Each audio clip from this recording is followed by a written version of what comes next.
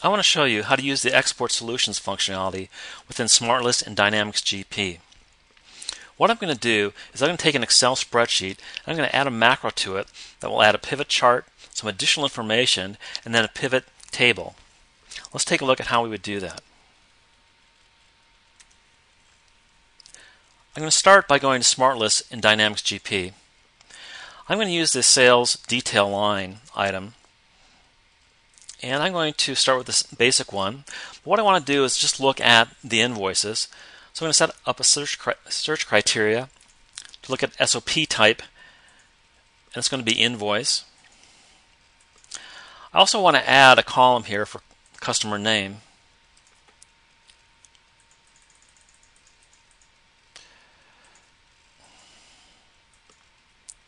I'm going to save that as a favorite.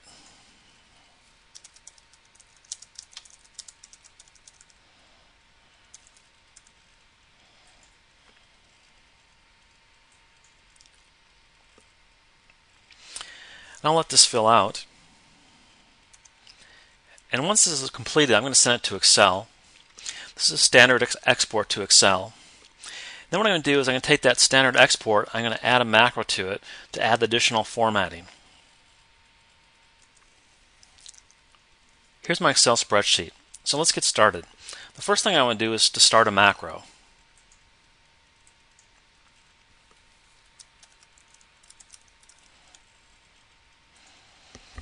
And the first task is to create a pivot table. So I'll insert a pivot table, and I want these fields in that pivot table. I'm going to format the items in the pivot table right here. Reduce that a little bit.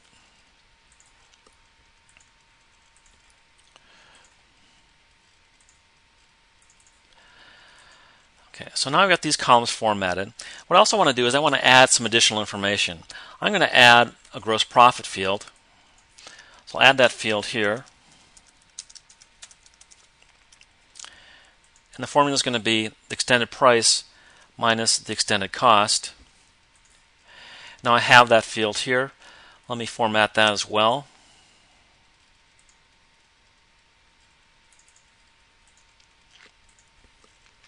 Now what I want to do is I just want to look at the top 10 customers. I want to base that on the extended price.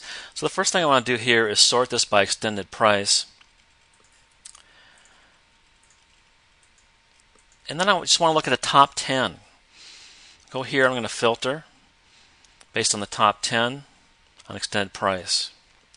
And now what I want to do is I'm going to add a chart. Hit pivot chart here. I'm going to add this type of chart. And I'm going to move this chart to a new sheet on my Excel spreadsheet. And here's the chart.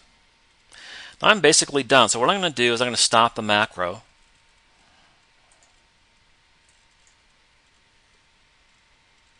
And what I want to do is I'm going to save this as a template, but before I do that, I'm going to get rid of the additional information that was added by the macro, so I won't have difficulty adding that in the future.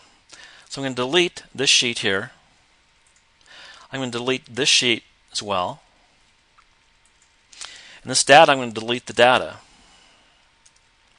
So now it looks blank, but it's not. I've got the macro in there. You can see that here. So I'm going to save this. I'm going to save it as a template.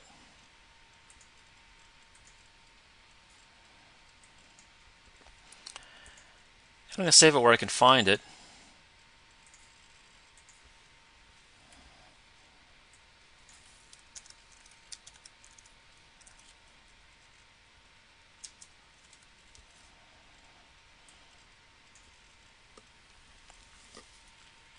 So now let's go back to Dynamics, and we'll add this to the SmartList. So here's a SmartList that I created, and what I want to do is I want to add an export solution. So I'll go to SmartList, Export Solutions. Let's add that here. I'm going to look up my macro, my template with a macro in it. There it is right there. And this is going to be a completion macro. So I type in the name of the macro from the Excel spreadsheet, and it's going to be available to everybody. It's going to be in Excel, and then I need to find the specific SmartList I want this attached to. It's going to be this one right here. I'm going to save that. I'm done with that part.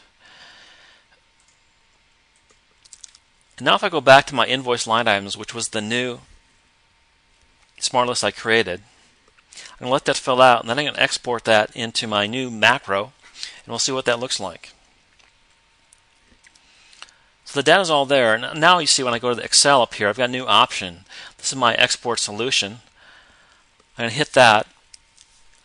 It's going to run all that data to Excel and then run the macro, and we'll take a look at the results. It's almost finishing, and you'll see that it goes very fast into Excel.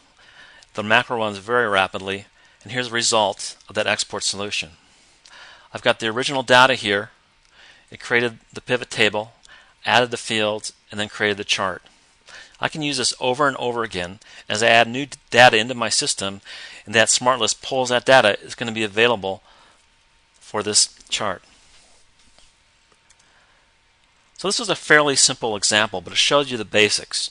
What you want to do is run a macro, get that macro completed, save it, and then take away the additional information that macro added, and then you can reuse that as an export solution to SmartList.